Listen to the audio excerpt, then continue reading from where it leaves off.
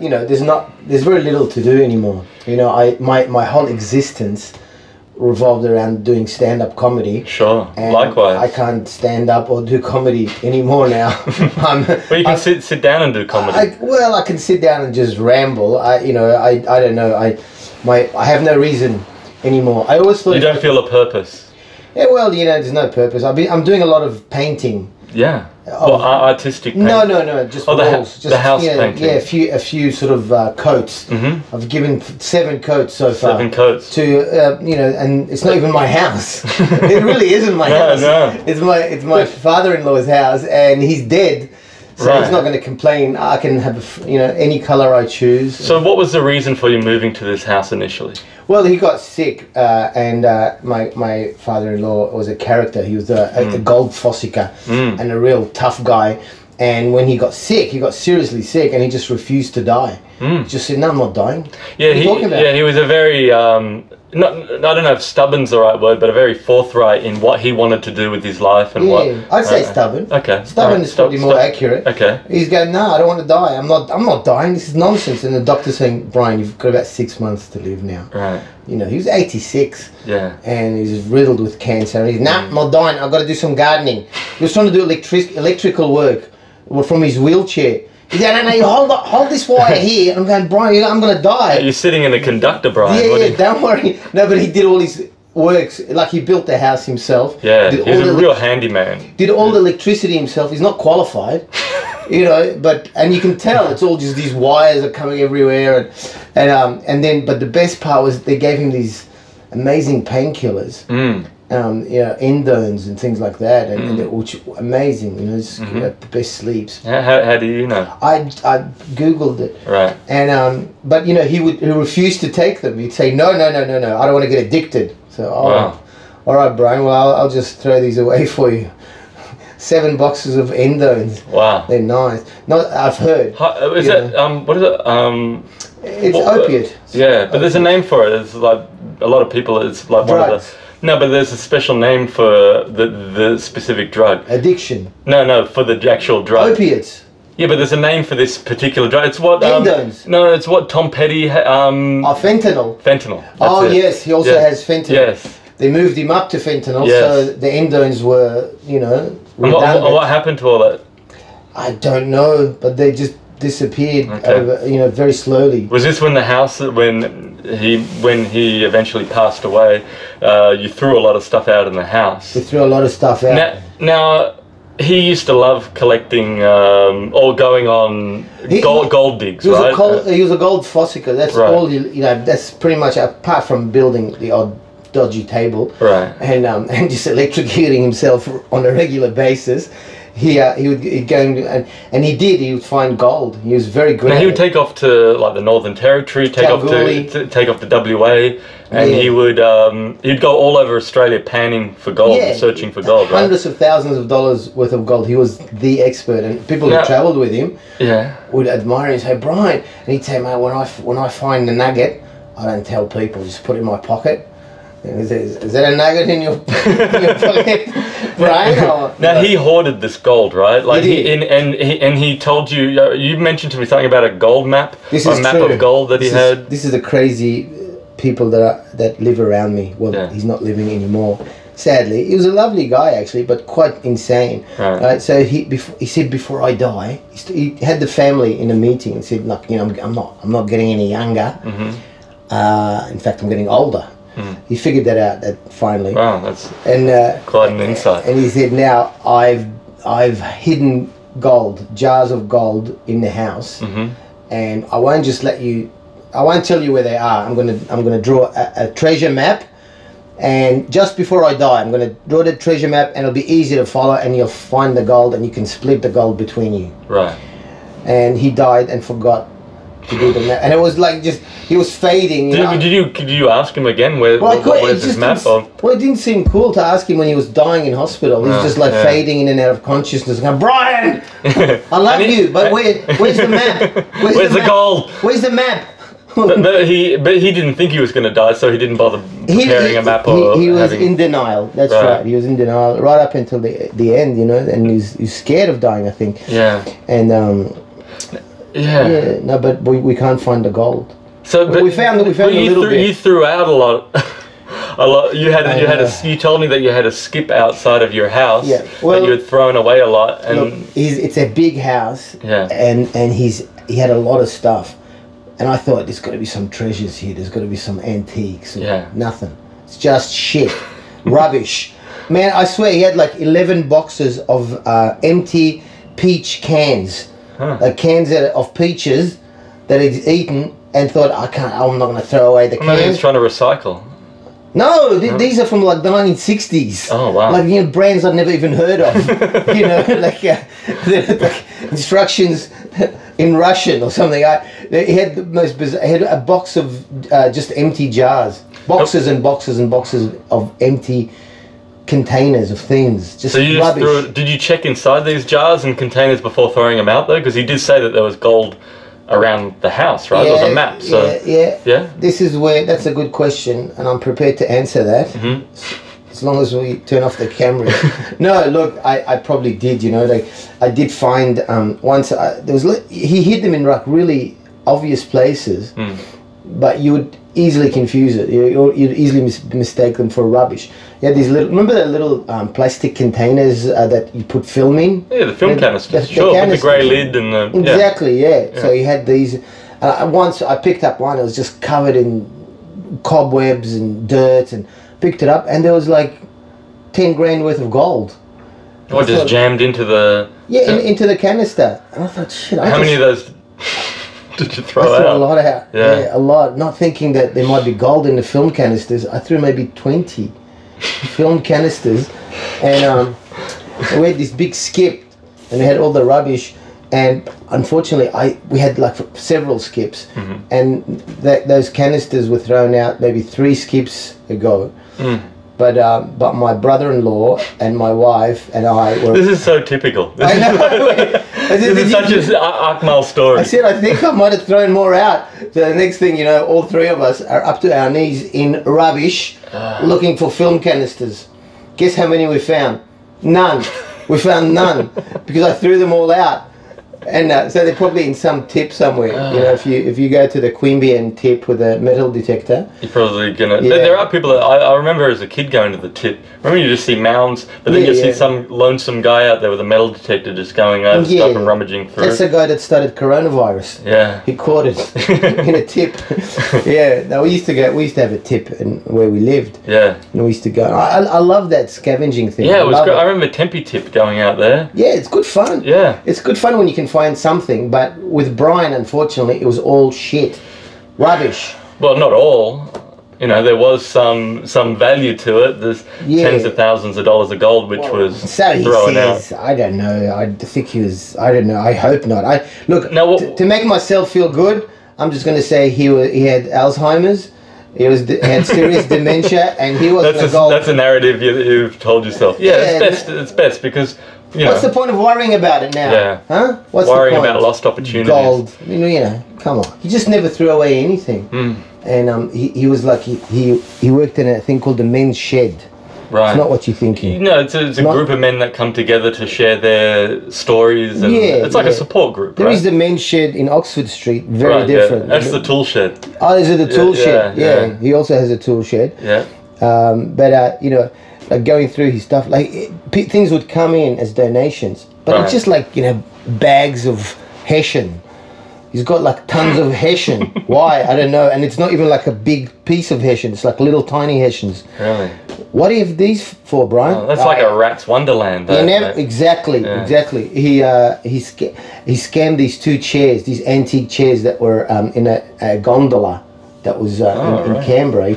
He just took them. Those little round chairs. No. I don't know what they were, but like antiques. And he just left them in this underground shed, and the rats ate them. The rats ate. You've had a lot of instances with rats. The bush rats. Yes. And now these are the suburban rats. The suburban rats ate I've never said this sentence before. The suburban rats ate my father-in-law's antique chairs. That's a unique sentence. It's never been said before. No, but look, it's so basically during this pandemic, I'm spending my time trying to be as productive as possible. So you're painting the house. I'm painting, as you can see from my clothes. And people think, you know, he must be an artist. He's got paint all over. No, that's the fourth coat. Yeah. With underlay. Undercoat. Undercoat. And what are you painting specifically? Walls mostly. Right. Yeah. What colours? You know, it's sort of like sandstone colours. Oh, really? Like the pyramids. So it's like an Egyptian tomb. Exactly. Really? You know, yeah. Wow. And what does your wife Kate think of this?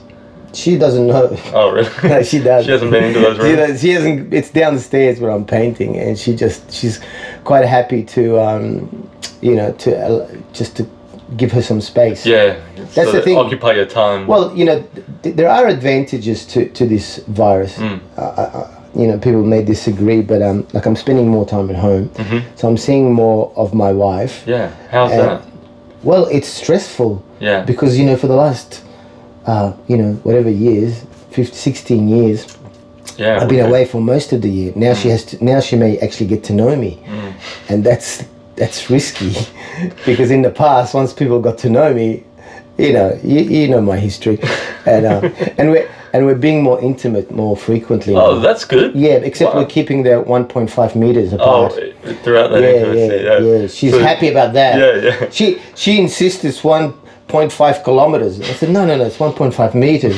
Oh, okay. So how is she, like, with you being around more often? Like, honestly, like, you know, what is her? I'm very annoying, you know, and so she's getting very annoyed, and she's very clean. What's an instance? What's something that would annoy her? Oh God, I make a sandwich and don't use a plate. Just make it on the bench. Make it on the bench, exactly. And then you clean up after. You say, what's happening? I'm on the bench.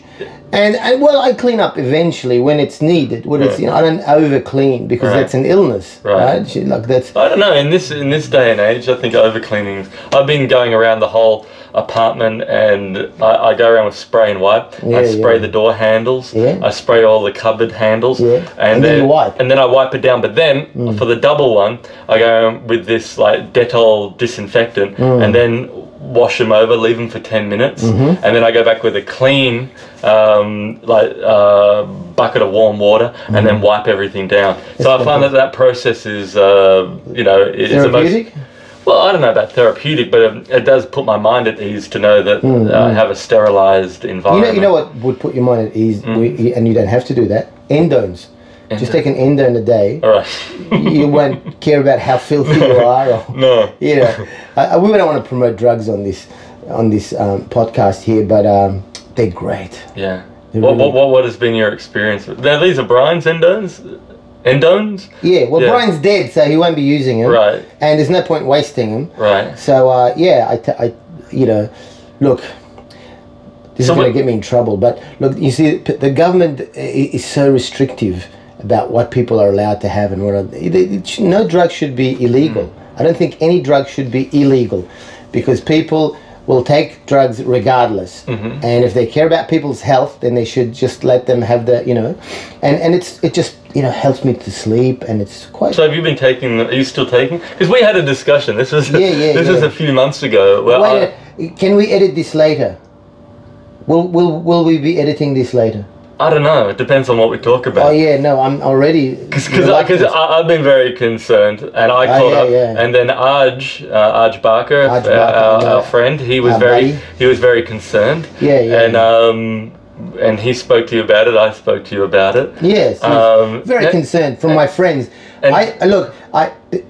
Basically, you give the impression that you care for my health and safety, well-being. Yes, but I think you got ulterior motives.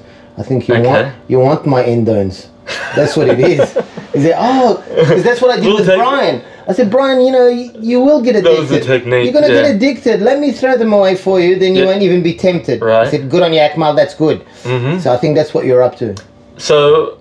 So you think I want to do the endo? You honestly believe that I would want to do the endo? Yeah. Or is this your way of just holding it, or an excuse to hold on to them so that you don't give them away? A little from column A, a little from column B. But what if we were to flush them down the toilet together? That would break my heart. What is it now? I would honestly dive in. After yes, it would be like train spotting. I would be like train spotting where he dives in after the. Exactly, I would be doing that because, look, you know, I hate the authorities telling us what we should and shouldn't. I love how you bring this around to the authorities to justify. Well, it's all about the authorities, you know. But the authorities have nothing to do with whether you take them or throw them out. That's because what have the authorities got to do with that? Look, I'm just trying to find logic to this argument. No, look, the argument is, right, getting back to the authorities, they dictate to us what we are allowed to have and what we're not allowed to have. Right. Nothing to do with health. Right. I mean, alcohol causes huge problems in society. Sure. And tobacco kills more people of lung cancer than anything else. I don't know. Anything else? Well, let's just go with that. It sounds more authoritative. If you don't question it, people just believe it. 9 out of 10 people will believe any bullshit you tell them. Well, they do. Well, look at the current political state in the States. That's right, exactly. Look at who's in charge. But the thing is, so they decide that because it's an economic thing, you know. And if they made all drugs legal, people, I'll tell you something, Joel. Listen to this. I'm listening. In Alice Springs, they ban alcohol because of the indigenous communities. When was this? This was quite a while ago. In certain areas have been banned, so you can't get alcohol. Thinking in their stupidity, thinking, oh well, if they can't get the alcohol, they won't drink alcohol. Therefore, they'll get a job and get off their asses and contribute to society. No, the problem's much more complicated than that because the young kids are buying paint and they're sniffing paint all day and getting high off the paint. What are you going to do? Ban paint? Yeah. Can't ban paint. Or can you? Not during this era. Not during, no. You got a lot of work to do. I need paint. But see, the problem though... I don't sniff paint. That's dangerous. Yes. Don't do that. But I was just making a point with that last story. And it is a valid point that you bring up, but I think the problem's a lot deeper than them just saying, listen, we're going to fix the problem, That's right. No more alcohol. So, well, why is the indigenous culture drinking so much alcohol? Yeah, we're on track. So let's go back into the history here, and it's very evident why the repercussions of many years ago result in that behaviour now. Of course. Right? So what is it in your history then that's resulted in the behaviour of wanting to have these opiates? Well, I didn't know this was going to turn into a psychotherapy session. He's going to say, I'm afraid our time's up. Same time next week? Well, time she's up. We'll delve into that next week. Yeah, well, that's a big question, Joel. But what do you think it is, Saleh? Let's not get into things like, my uncle did something. What? No. He stuck a hose up his ass. Uncle Zamir. Not up my ass. Oh. Uncle Zamir. Yeah, I grew up with a crazy family. Look, I don't know. This is a different argument. Let's not make. I'm just trying to find consistency to the what we're talking about here. Because you brought up a valid point, that is about the Aboriginal community, which is a valid point that is that stems far back further than just simply get rid of. More people statistically, and this is accurate. You can check this. More people die of prescription drugs than illegal drugs. And that's spiked over the last few years. And the major drug is what we're talking about here, is fentanyl. Yeah. Which is, it's claimed many, like Prince, Tom Petty last year. So it's not only just... But look, most people that it kills aren't that talented. No, so they don't matter. But it's killing so many people. That's just a couple of people that are... Oh, you just happened to mention some of the most talented. I mean, Prince. Of course. Michael Jackson. Yeah, Michael Jackson. What did he... he was a sleeping thing as well. Yeah, that was prescribed by his doctor. It's terrible when talented people die, but when idiots die, is it really a big loss? Well, then I don't want to see Saleh added to the category. Well, I'm not Prince. Well, no, but within the within the world of comedy, you've made a noble contribution. Yeah, but just as a friend, to. But look, I don't want to be morbid here. I don't mean it to be morbid at all. No. But really, once you're dead, once you're no longer on this earth and your body has rotted, this is supposed to be a comedy podcast, but it's turned. You got a way of turning it dark. Right? Well, I want to get to the bottom of where this is it's stemming from. I mean, really, I have always been of the belief that if you, it doesn't really matter. I mean, if you live a rich life, it doesn't have to be a long life.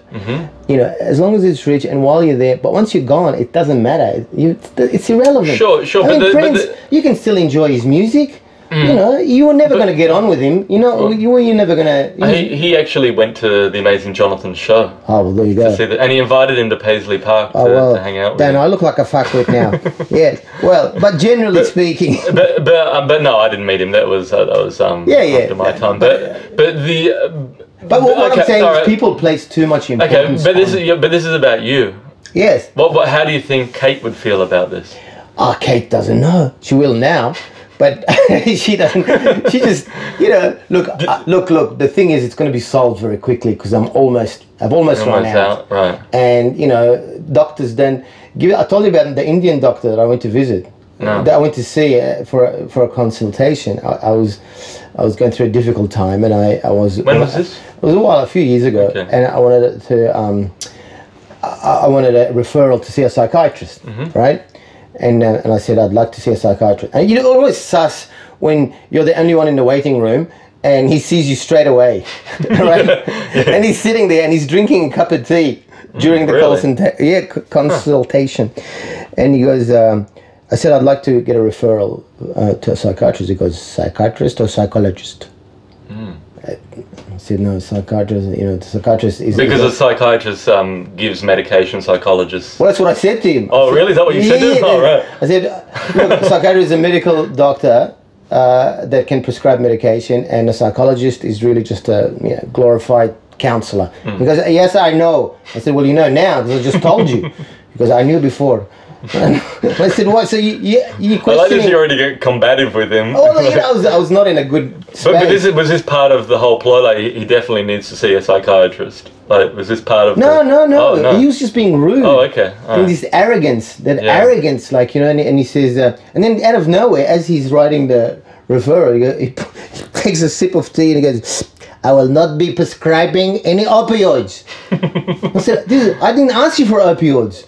But, you know. He was like a prophet. He could see the future. Maybe that third eye, that Indian third eye. And so did he sign you up to go and see a... Well, he gave me a referral, yeah. For a psychiatrist or psychologist? I don't know. What is the difference?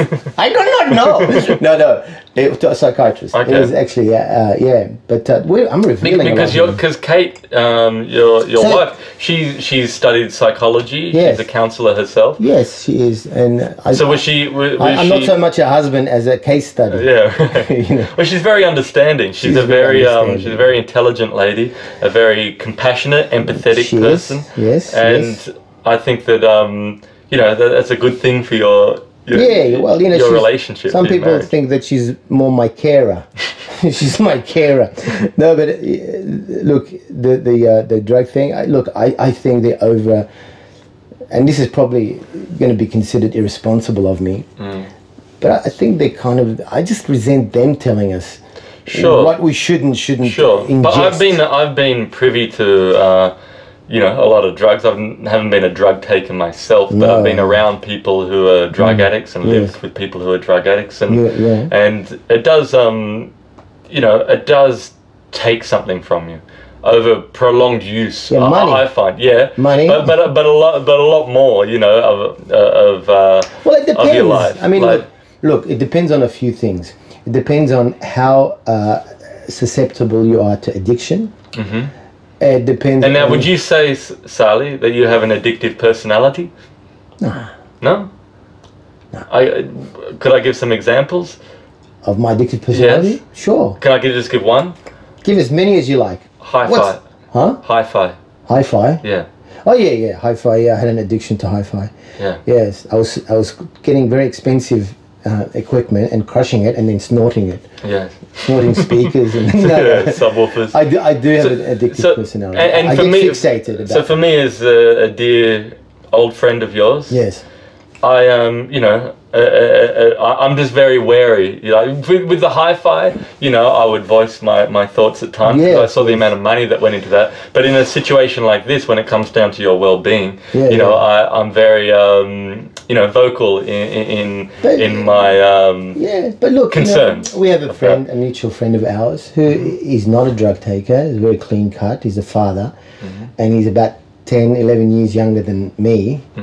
or more, actually, and he's got cancer and he's dying, you know, and we have another friend, Dave Grant, who was a health fanatic, very fit, very strong. Who had the same cancer that our friend has. The same cancer, deteriorated and died, and he would never, Dave wouldn't even be in the same room if someone's smoking a joint.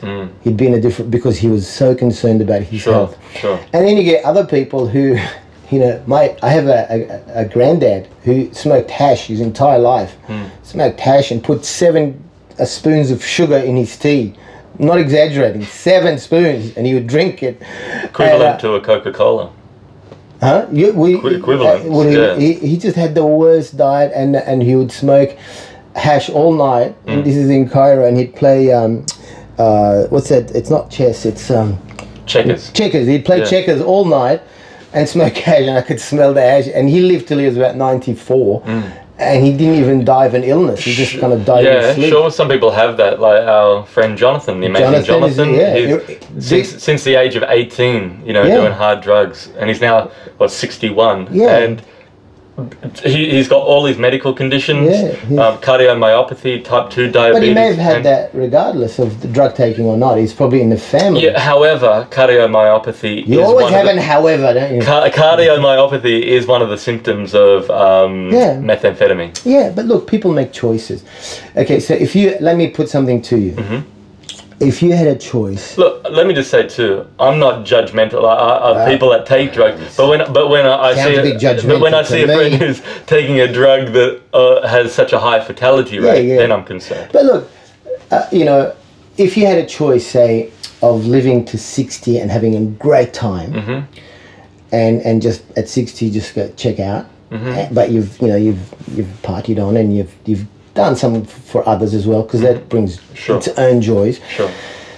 Or you can live till 98 and spend the last 30 years in a hospice in incredible pain, shitting your pants, having people change your nappies, you know, which I've seen.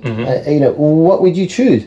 Really? I mean, what's the point of that? The quality of life plays a big part. I feel like I could live to 60 and still have a quality of life without opioids. No, but I'm giving a hypothetical here, which you just totally ignored. How convenient. Well, but of course, I don't want to be sitting in a nursing home, dribbling on myself, and I've seen that. But people want to prolong their lives. But I'm not prolonging. But I don't do drugs because I don't not do drugs because I think it's going to prolong my life. For me, and like I said, this is just me personally. I just got no real desire to take drugs. So it's pretty. But that's fine. Pretty straight up that's for me. That's a choice. And I got no issue with people that do take drugs. But if I see friends that are taking drugs, a specific drug that has a high fatality rate, and other friends that I've seen ruin relationships, marriages, friendships, careers as a result of drugs. That for me. But you know, I feel that that's it's something that's not a productive. People are responsible for their life journey, right? If you're gonna, the biggest cause of domestic violence is what? Alcohol. Alcohol, right? Which is legal, it's advertised, it's promoted. Sporting events are promoted through it, or alcohol is promoted through. Anyway, a lot of people make a lot of money out of it. A lot of people make a lot of money out of it, and it's destructive, and it has far more of a violent effect. You know, become violent when you drink much more than when you smoke pot. And that's well known. That's well known, right? And so people are responsible.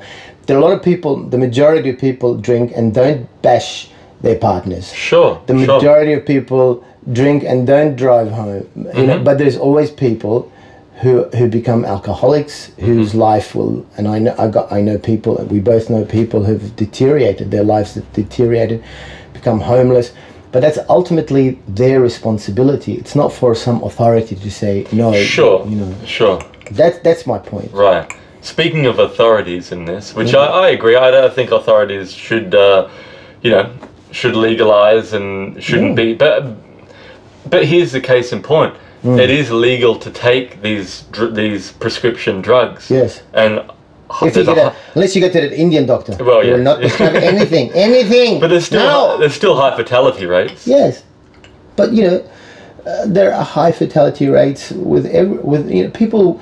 We're here for a limited time, sure. Right? And you know, just the end of life is not always. It's not such a. It's it's all right. It's okay.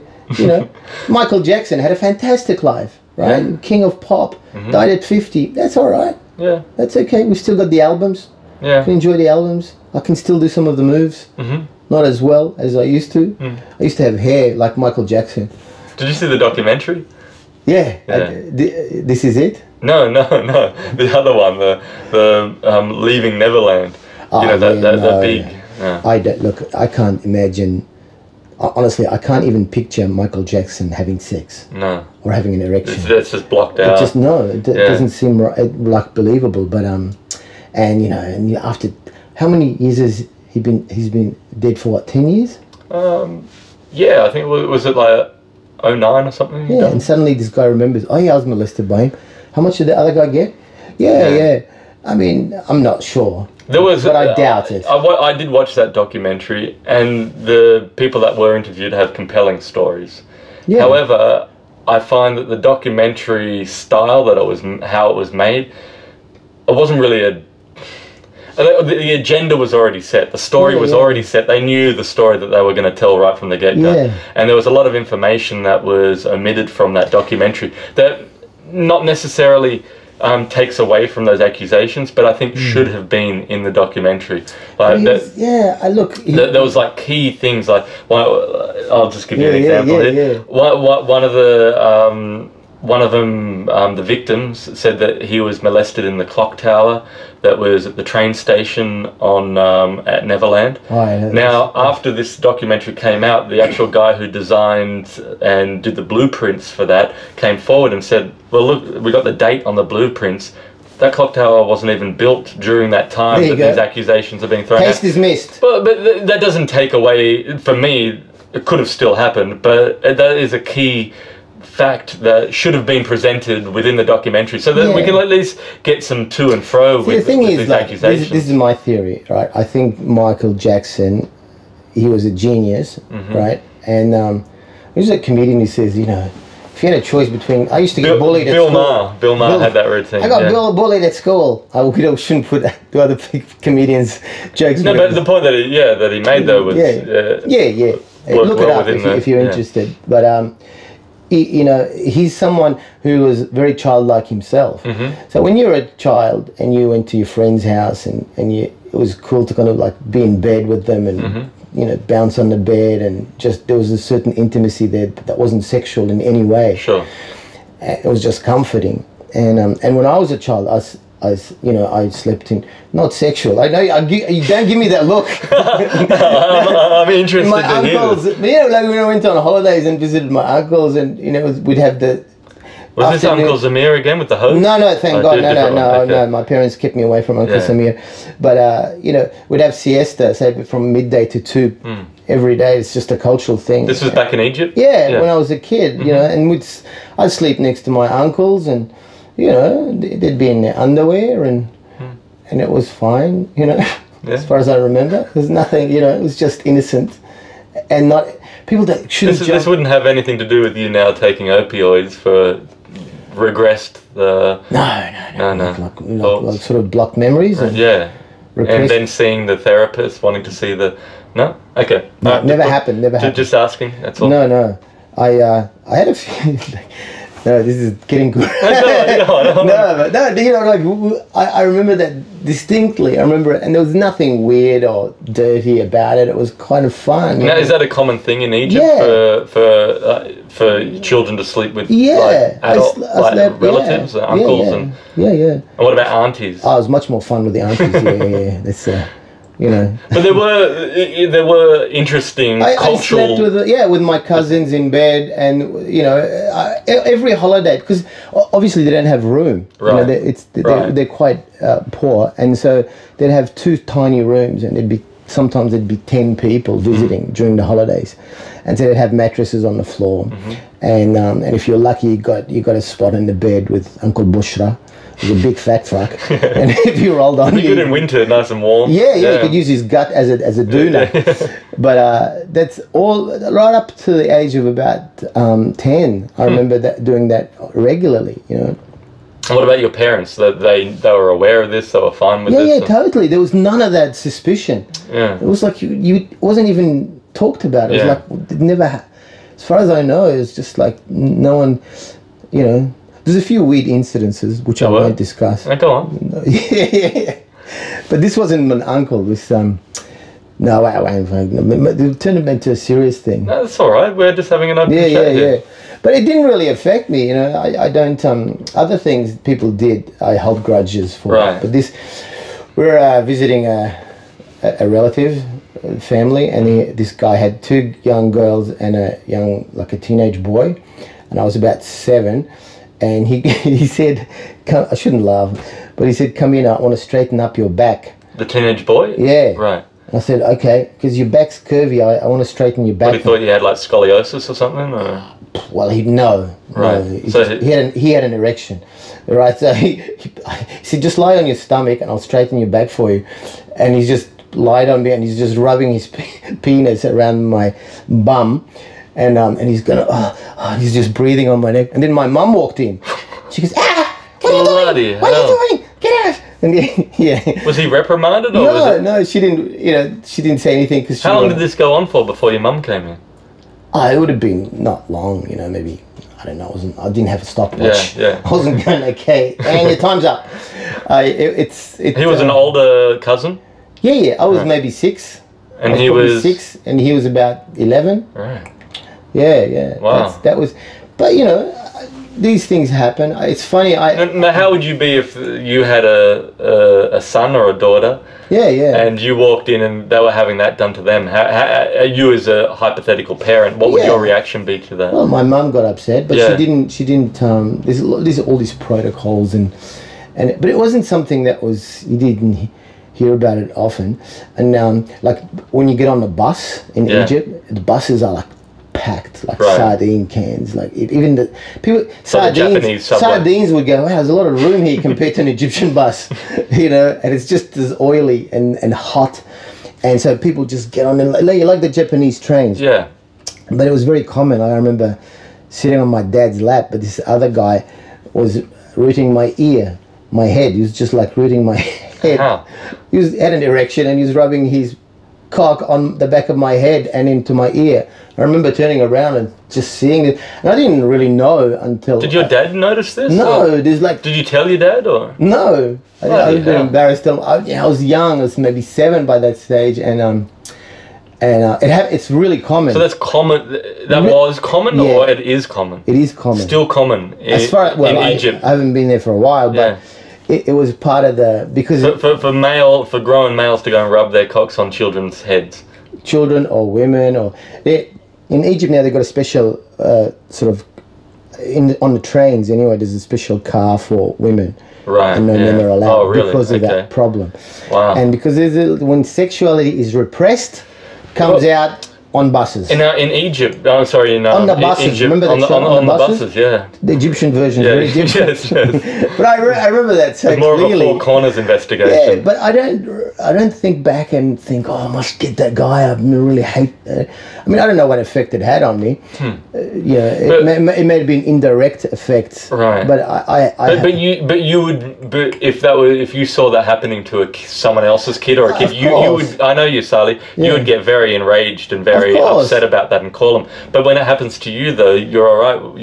No. If it happened to me now, I'd be sus. Well, yeah, sure. Especially with the social distancing. Sure, but you're saying you're looking back on that as an adult, saying that's no big deal. I'm not saying it's no big deal. I'm saying personally. No, but for you're saying it was no big deal. Yeah. If I saw that, I would definitely intervene. Sure. I guess my curiosity is. I'm like, why would you want to do that? But what I'm saying is. As far as I know, consciously, it didn't really like, you know, people have done things to me 20 years ago, 30 years ago that I still remember and hold grudges. Sure. Not sexual, just violence and being ripped off by people who I trusted. Occasionally I'll wake up and what the fuck? And my wife, and I'll tell my wife, because sometimes I talk to myself and she'll say, what are you saying? And I'll say, I'm just remembering this guy. She goes, that was 25 years ago. Yeah. I say, yeah, but it's still there in my subconscious. But this almost like, I don't know why. I don't know, I guess. I don't know. Yeah. I don't know. Yeah. Did you talk to the therapist about this? No, I've never talked to anyone about this. No. No, I mean, I didn't feel like I needed to. But now looking back on that, do you feel any, you know, you said like 20 years later with certain circumstances, do you feel aggressive about that? No, that's my point. That's my point. I do hold grudges. I'm not like a peaceful, forgiving person. I do hold grudges. Yeah.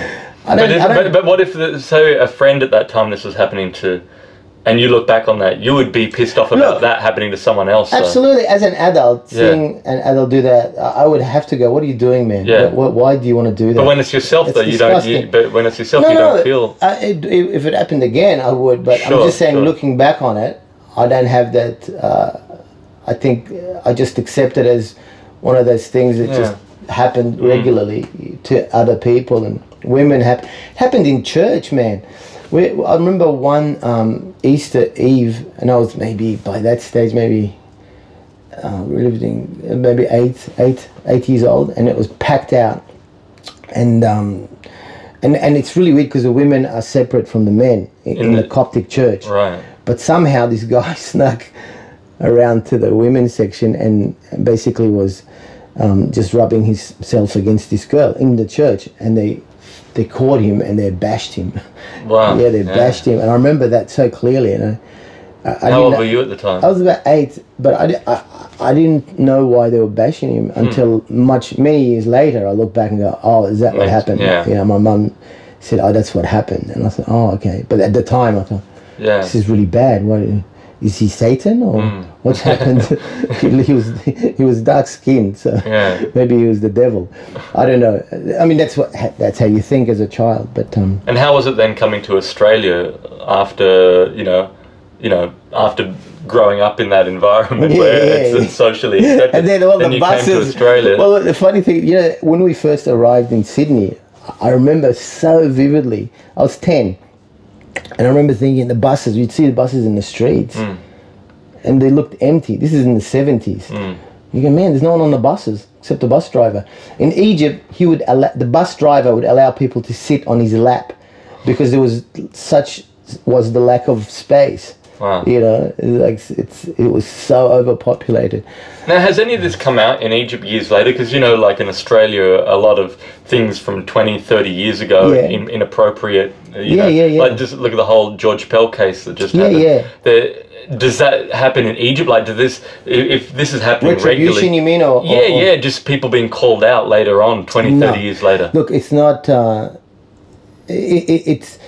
I'd hate to say this, and I'm not, because I'm not sure, but I'm guessing it's not taken as seriously as it is here, because they just go. I mean, it's very male-dominated society.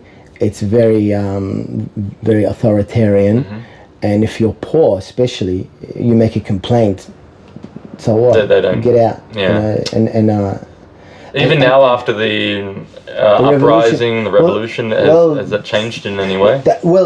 I made this documentary. Yeah, and it was a great documentary. Yeah, thanks. Yeah, good. Look it up, everyone.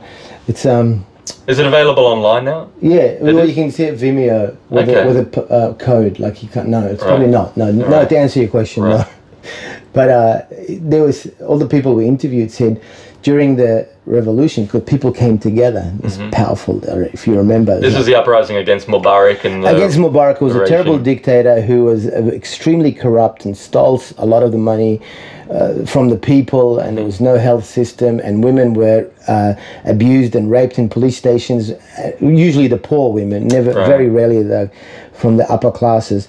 And then suddenly people rose up against this brutal regime. And they overwhelmed the authorities. There was 5 million people in the streets, night and day, protesting.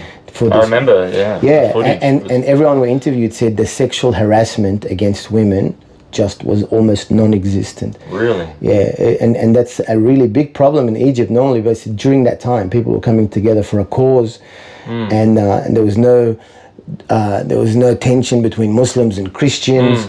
There were no tensions between rich and poor, women and men. It was all just united, and because of that level of unity and solidarity, it crumbled. The regime crumbled. This brutal, tough military regime just went, okay, we can't do anything, and then they let him go for a year, and then went, we'll take it back again. It was. What are your thoughts on now? As years it's later, much worse now. It's much worse because they found out how it happened. So they're monitoring the internet more than ever, and they're arresting people, arresting artists, arresting writers, journalists, anyone who speaks out, any activist who even says the slightest little criticism disappears. It's brutal, and we don't want to get like that here. I fear that we are heading in that direction. You know, that this. How about the yesterday it was announced that if they want to shorten the lockdown, they want everybody to download this app that gives their location and whereabouts at all times. Yeah.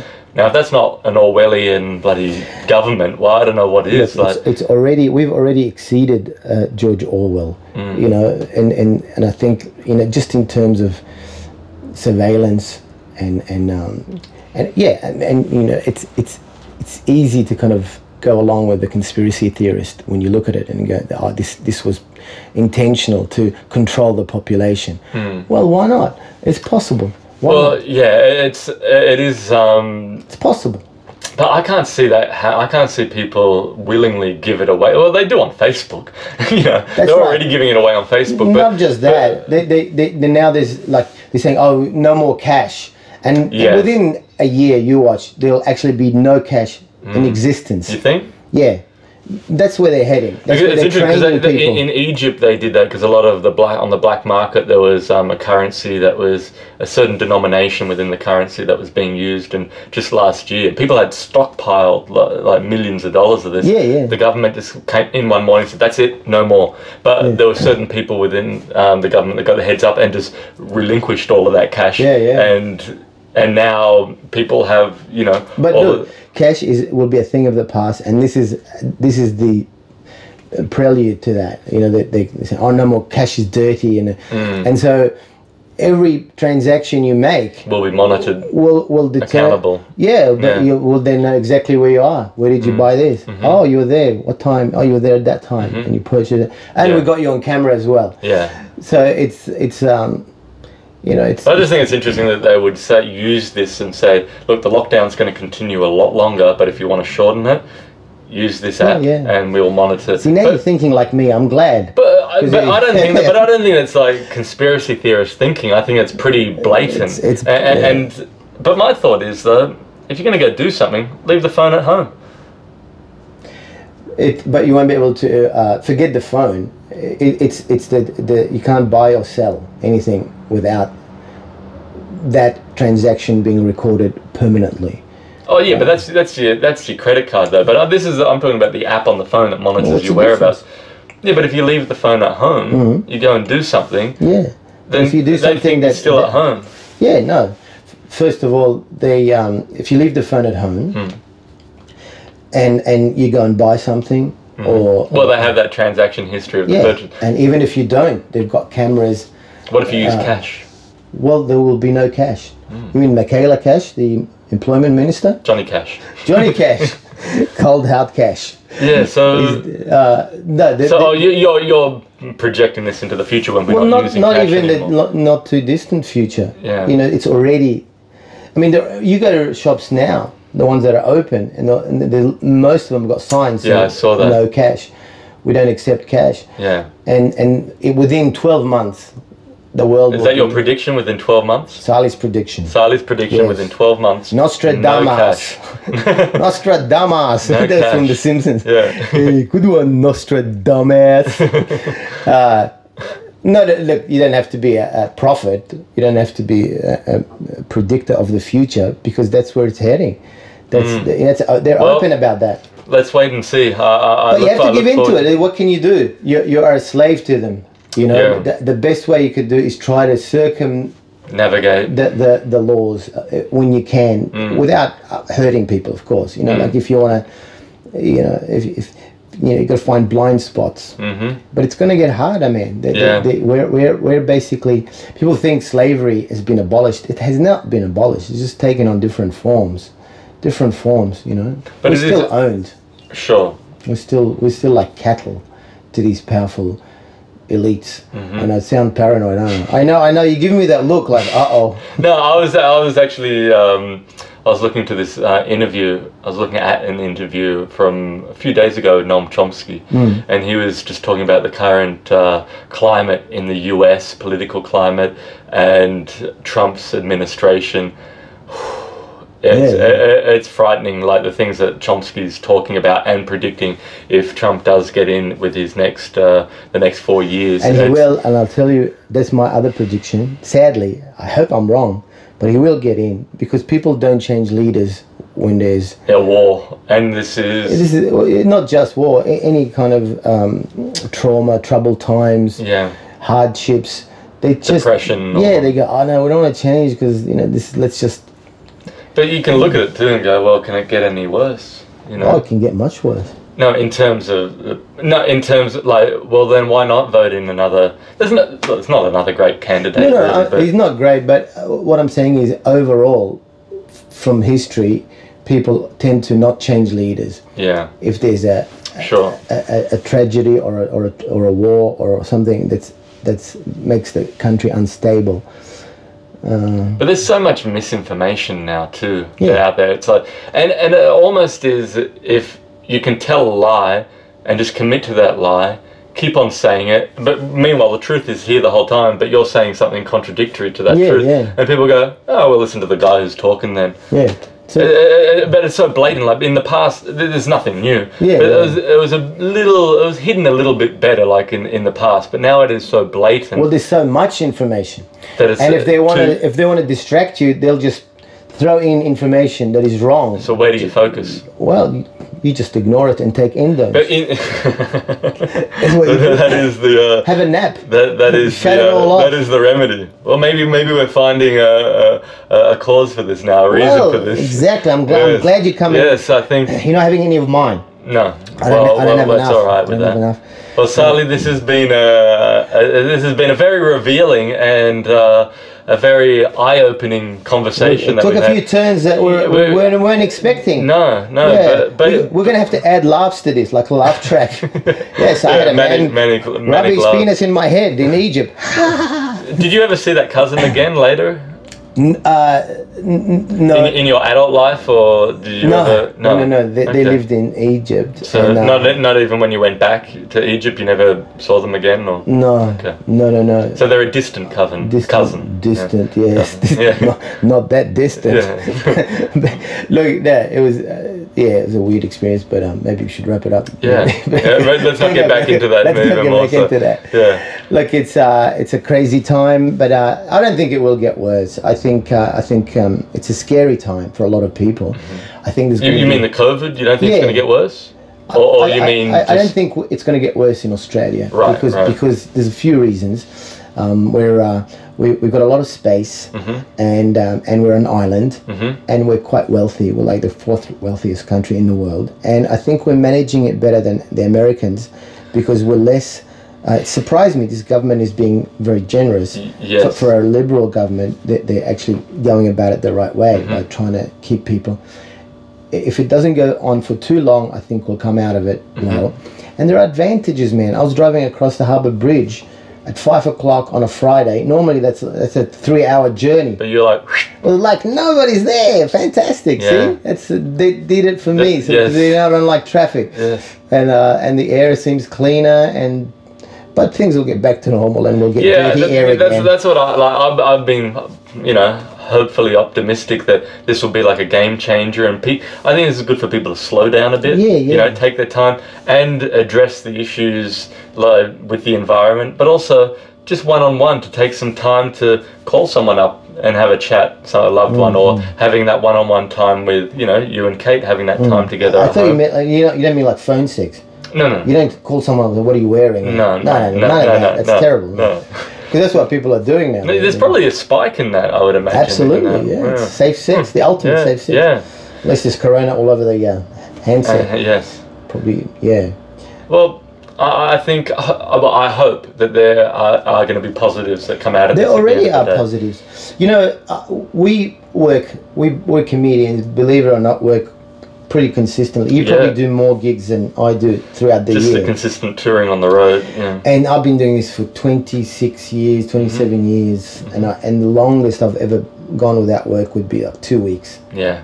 Max. It is weird just not gigging. Yeah. And suddenly everything you've ever lived for, everything you've ever worked at, what you identify with, your identity is no longer existing. So and it's a time for only the strong will see this through.